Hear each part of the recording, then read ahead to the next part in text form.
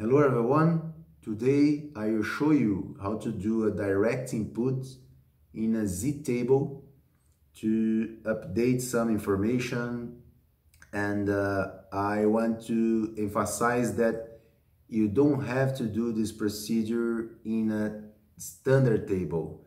You may disrupt the accounting posting using this procedure in a standard table, okay?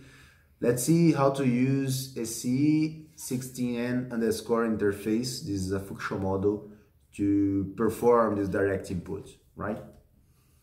Over here, we have the functional model SE16N underscore interface.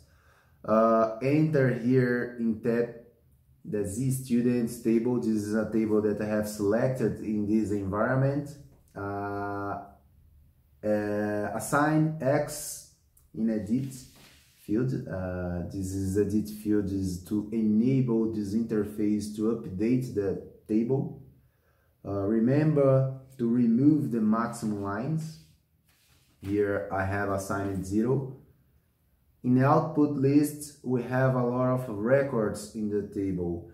If you want to filter this record, select some column here and choose the tool related to filter. Okay, here I'm filtering by Fabio name.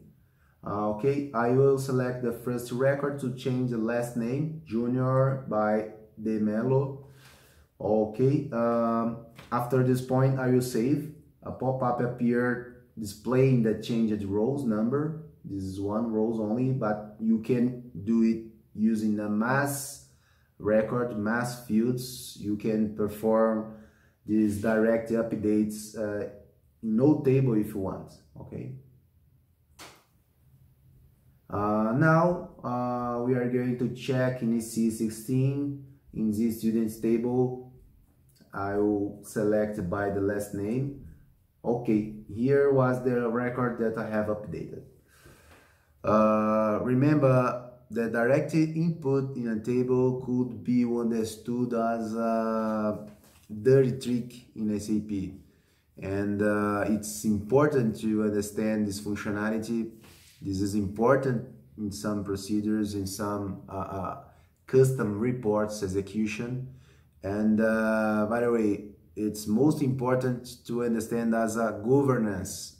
You have to understand this to improve your governance in your sustain of our current SAP installation, right? Okay, use this is very important, and use this in the right way. Thank you for watching.